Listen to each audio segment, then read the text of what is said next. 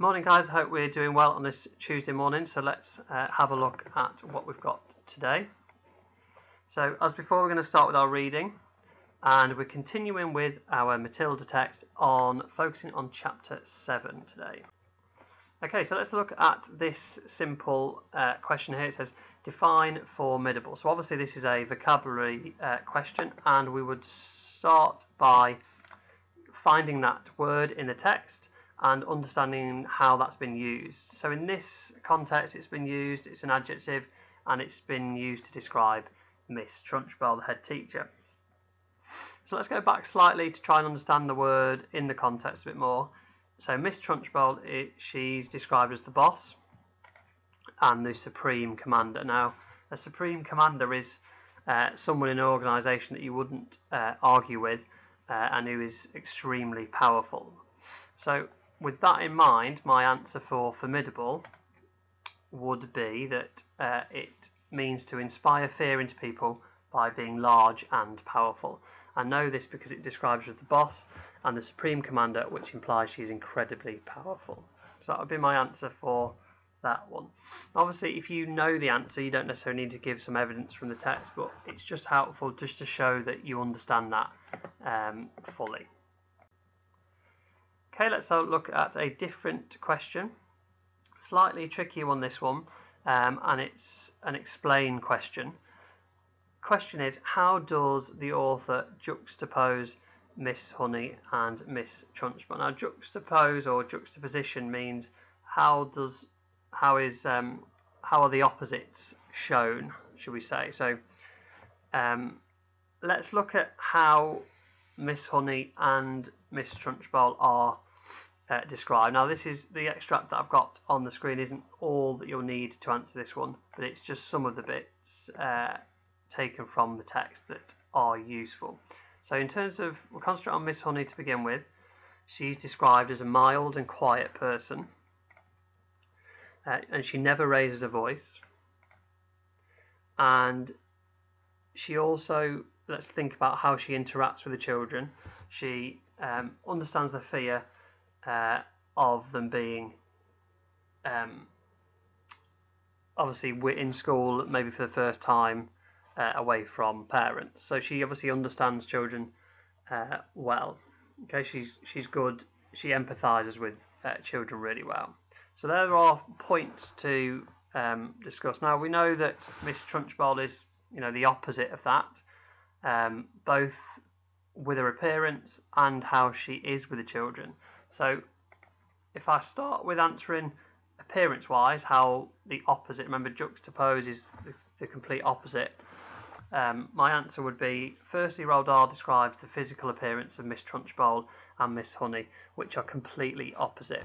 Miss Trunchbull is described as a large and powerful woman, whereas Miss Honey is thin and fragile. So that would be my appearance part. And then, as we touched on earlier, we're going to discuss how they are different in terms of how they are with the children in the class or in the school. So Roald Dahl also shows how opposite the two characters are towards the children. All the children are scared of Miss Trunchbull, whereas Miss Honey never raises a voice, and all of the children adore her. So again, you can see there's totally different characters there in terms of their personalities and appearance.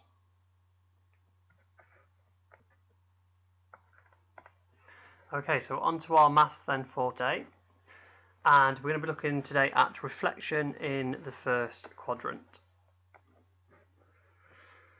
So first question that we've got today is, Alfie says when a shape is reflected it stays exactly the same. Do you agree with him? Explain why. So have a go, see if you agree with Alfie on this and try and explain why. Okay, so you can see that in the picture, you can see that dotted line represents the reflection. That's like the mirror. If you held the mirror up, that's where it would be. And you can see that the shape has actually hasn't changed size. It's the same. It's 4 down on one side and 4 along the bottom on the other. So it hasn't changed size. So that's right. And you can see that it's on the left. It's 1 square away from the mirror line, and on the right it's 1 square away from the middle line. So that's it looks like the shape's been reflected correctly. So to answer Alfie's question, I would agree with him because the angles and the dimensions of the shape do not change. The only thing that's changed is the orientation of the shape, so where it's positioned. So in that one, I would agree with him. Okay, let's have another go at a different type of question. Which images show the triangle is reflected? So again, that dotted line is your mirror line. So if you were to hold a mirror up, which shape, depends, it doesn't matter which side you do it, you could hold the mirror up to and reflect the left shape. Which one would look correct? So hopefully you've worked this one out. It's got to be this one, because if you think the shape just flips over, imagine it like on a hinge, it would flip over the mirror line there. So answer to this one, this is a reflection because the shape appears to be flipped over but the dimensions haven't changed. They are also the same distance from the mirror line. So again, that's really important to remember. The distance from the mirror line should be the same in both cases. This one on the left is actually a translation. The shape hasn't changed in terms of the orientation, it's just moved along the grid. So in actual fact, the mirror line is totally irrelevant in this one. So on the right we've got a reflection, on the left you've got a translation, which we're going to look at later this week. Okay, so this time we're going to attempt to reflect this shape using the vertices, which have been labelled A, B, C and D. A's already been done for us, so the best thing to do with this is you just need to work out how far away from the mirror line each point is, and it just needs to be put the same distance away. So in terms of A, you can see that it's 3 away from the mirror line, so you need to move it down 3 from the mirror line. C is actually on the mirror line, so that's not going to change in terms of its vertices. D is on the mirror line, so that's not going to change.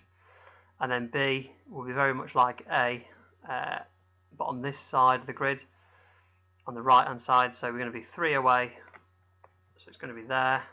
And if we draw it in, you can see that it, again, imagine it's a hinge and it's flipped over. Okay, so pause the video, see if you can reflect this one. Same strategy, just move the point the same distance away from the mirror line. So on this one again, look, we can see with 3, A is 3 away from the mirror line, so we're going to move it 3 away. It's going to be there. B is 3 away from the mirror line, so it's going to go down to here. And then C and D are still on the mirror line, so they're just going to be in the same point. And then if we join the dots, that would be the reflection again. Imagine it as a hinge and flipping over, and that's where it should go. So give those a go. Remember, if you happen to have a mirror at home, might make it easy for you. But other than that, just remember, flip it over on that mirror line. And don't forget, if you've got any changes to your times tables, just give me an email and I can sort that out. Okay, so moving on to our writing for today. So yesterday we were looking at poetry. We're going to be doing a diary entry today based on lockdown. So thinking about our features of a diary entry, how do we know what one looks like? What should it sound like? Well, a diary entry should be quite informal, and it should use a lot of your feelings, emotive language in there too. And question, what makes the diary entry engaging? Well, that depends on the atmosphere that you create. So you could make somebody laugh or you could make somebody cry. It depends on the atmosphere that you have chosen.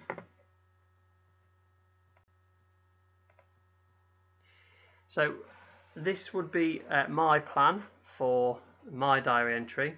Hopefully you've had a chance to look at the examples in the packs today.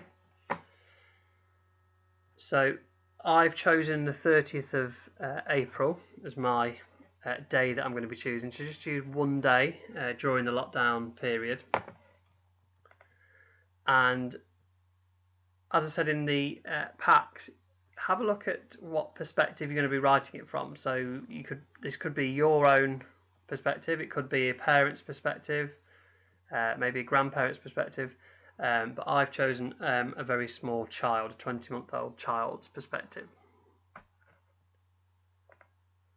And the atmosphere that I want to create with that is a little bit of humour in there, a little bit of comedy too. And again, it doesn't matter how you lay this out, I've decided to do it like this. It's just about getting some ideas together before you start writing it. And then finally, these are some of my events that I've chosen to include. And again, really important that they must be in chronological order, so in time order. So just very briefly, remember it's from the perspective of a small child. So had to watch the news again. Spent another day in the playroom trying to be left puzzles, but wanted to just play with the cars. Really missing his childminder that he normally goes to. Things that happen, so making bread buns in the day.